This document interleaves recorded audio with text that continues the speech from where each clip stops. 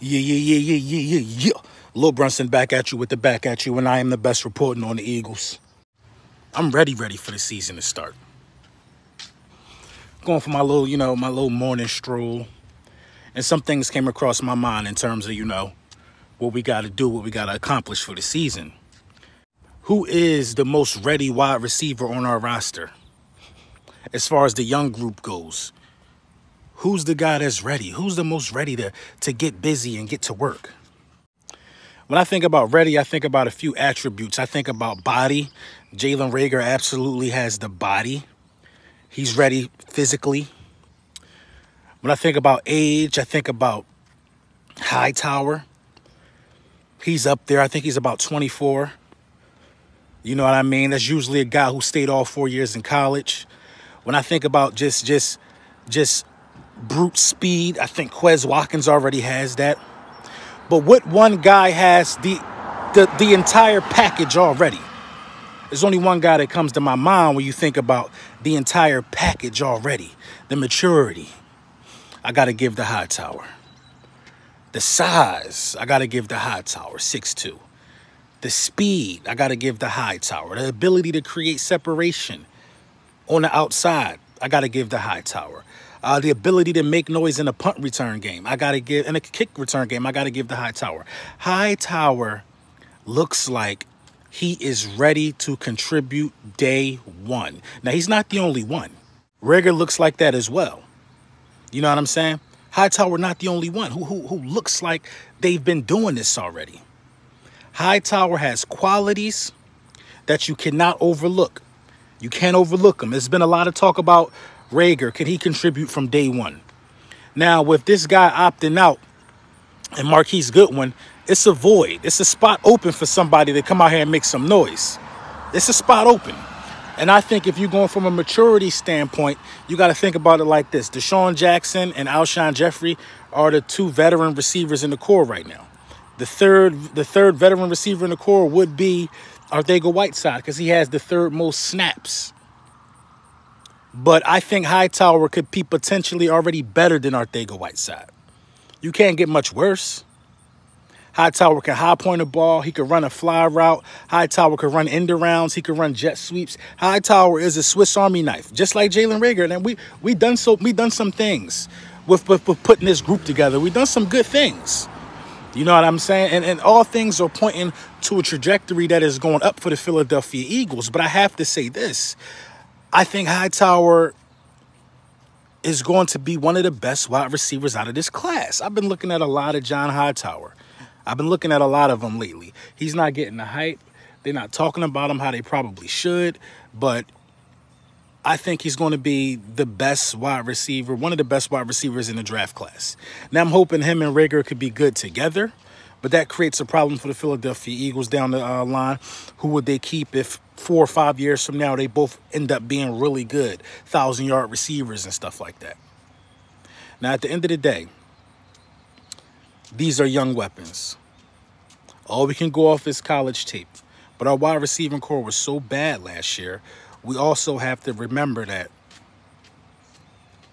we need all the help we can get at the position. So with that being said, I looked at a little bit of film on John Hightower. I think it was about 3 or 4 key plays we're going to go over here. And I kind of explain what really popped out to me in these plays. I mean, he's really, really mature.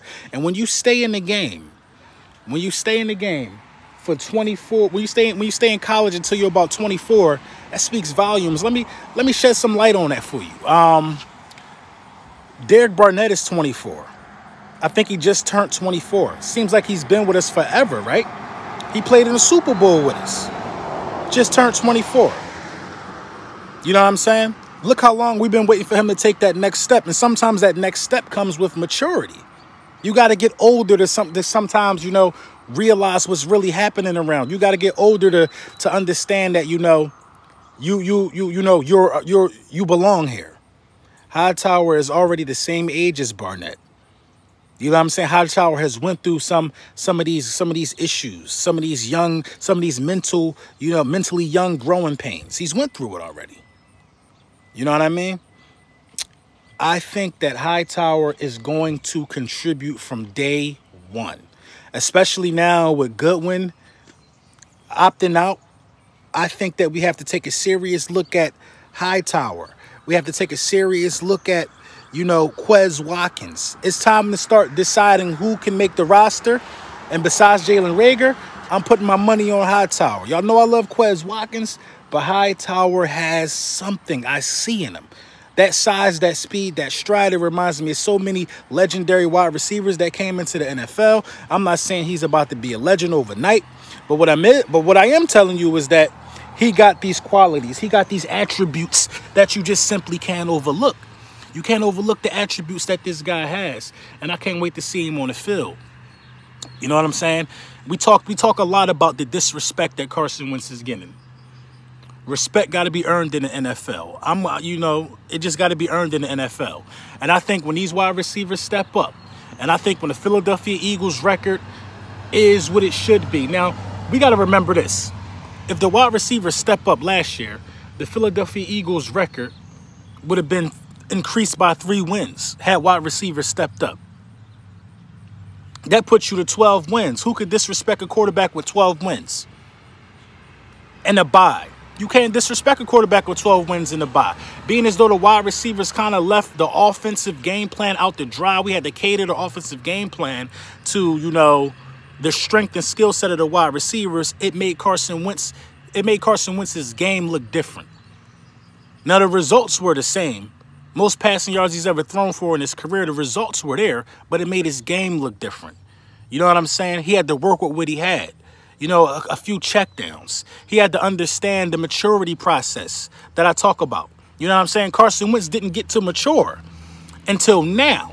He understood that it's not about the stats. It's about putting my team in a position to win. The stats going to come. 27 touchdowns, 4,000 passing yards. It's going to come at the end. It's going to come at the end. But what do I have to do to get my team to win? I got to continuously move this ball with a handicapped offense. Yeah, man, we've been so bad in the return game last year, the punt return game, the kick return game. We just don't find creative ways to start off in great field position when forcing punts. I mean, the Philadelphia Eagles have to get better in this area. Last year, it would have really helped us due to the fact that we were handicapped on offense, like I spoke about earlier. I think that John Hightower is going to help in situations like this. Now, these plays coming up that I'm going to show you, displaying John Hightower's, multiple ways that he could be used in any offense, is going to open your eyes to why I believe that he is, in fact, a guy who's already developed. You know what I mean? I think John Hightower is just ready to go. The size, the speed, the elusiveness, he doesn't get caught from behind. This play right here shows a little bit of that right now, man. He's lined up down on the bottom of the screen, finds a nice cushy spot in the zone, takes that, takes it to the house, in fact. And this kickoff return right here, oh my God, I just love this play. I watched it multiple times. He freeze it right here. He finds an alley for a cutback lane immediately. The patience, the vision. It just shows you what he can do. The ability to outrun defenders. We need all of that. You know what I'm saying? We need it all. Look at this space. Look at the respect that they show him. They show him way too much respect. You know what I mean? And he still, with all that space, still finds a way to get behind you. It probably was a beautiful double move there. But this right here just gets filthy. The creative ways to use him, man. He's down on the bottom right of the screen. A little gadget play, a little fake to the running back. Kickoff to him on a sweep, and he's gone. You know what I mean? He's gone. He doesn't look that fast, but he's obviously fast enough. And right here just showing just burners, man. Come on, bro. Look at this space, man. Let me know what you think in the comments, man. I think he's ready, man.